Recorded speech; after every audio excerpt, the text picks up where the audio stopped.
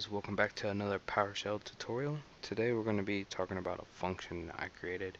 It basically converts any data into an HTML table for you. So you can do get services, you could do get processes, you can get any kind of information and pipe it to my function, or just store it in a variable and use that in the function, and it will make it into an HTML report. So let's get started. So start off with the advanced function. I haven't filled any of this out yet. I'll probably work on that later. The function's called MakePrettyHTML. I use the advanced function, so for those of you that don't know advanced functions, just go to Start Snippets, Advanced Function, or Advanced Function Complete, and it just populates the data for you. I removed a lot of it because we're not using most of it. So functions MakePrettyHTML. First parameter, value from pipeline is a property name, and arguments is false. Variable is the information we're going to be passing it. So you can use dash variable, and then if you have a variable full of information you want to put in a table, just put that variable name there and it'll work that way. Or you can just do like get service pipe to make pretty HTML. You can provide a title. By default it's just called my report, but you can pass it anything you want. It'll name the title, which is the tab in the browser, whatever you like. Same with the header. The header is my report, but you can change it to whatever you want, and it'd be actually the header of the HTML page. And then file path. File path is default ctemp, but you can change that anywhere you want. So the first thing we do is we get our computer name and we store it in computer name. We make an empty array called data, and then I did this because I was having issues passing get services, so you have to process each one. So I did it in the process block. So now if you have multiple items that you want to put in HTML, to work, which is fine. So if we did get service, it would get each service and store it and keep adding it to data. And then at the end, we take data, we pipe it to convert HTML, we give it a title, which is our title variable, our parameter up top, and then I use a backtick for a line continuation, and then I use -css URI. So I just learned about this. You can actually use CSS files. So went online, figured out how to do some CSS stuff, and this is the file I came up with. So I found that UTF-8 works with Google Chrome really well, so start off with that. And this is really just copy and paste. I'm not a CSS guy. Just found some things online and played around with it. So I use font family, set the fonts, background color of the page white. For the table header and the table data, make it 1 pixel solid black, so it kind of puts the lines between all the tables. It's pretty cool. I like it that way. And then this right here is something I googled. Basically it iterates each line. The background color changes, so one would be like white and then dark gray, white, dark gray.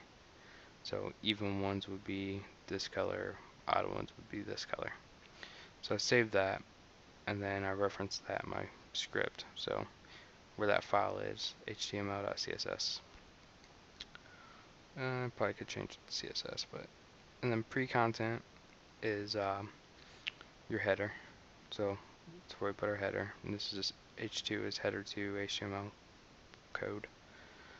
Post content is at the bottom of the screen, very bottom of the page. It's going to say ran from, and it's going to say the computer name, so what server it was ran from or what computer. And then it's going to put the date in brackets, and then the I is for italic. Then we out the file into the file path that is specified in the parameter, default ctemp report, and then invoke item just opens the page for us. So you can take that out and open it later. I just got it here so we can just open it right away. So if we look at our code, we'll do we'll start with something different. So we can do this first. So get child item, So it's going to get child item from my C drive of all my folders. We're only going to select the name and the last write time of the files. We'll select the first 8. We'll make a pretty HTML.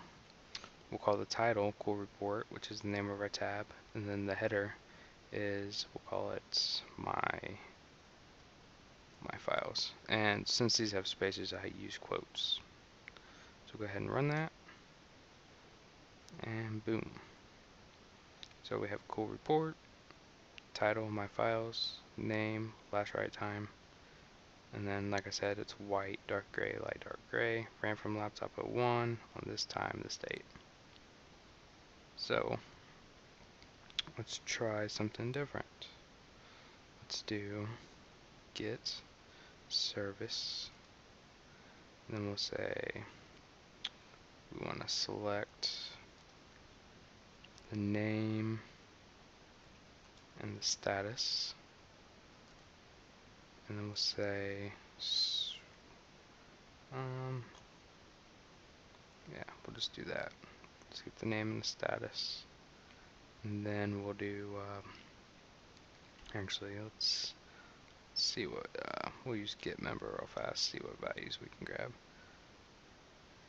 We can do start type, status, service name, that's what we want, service name. I think name's a short name, so we'll do get service,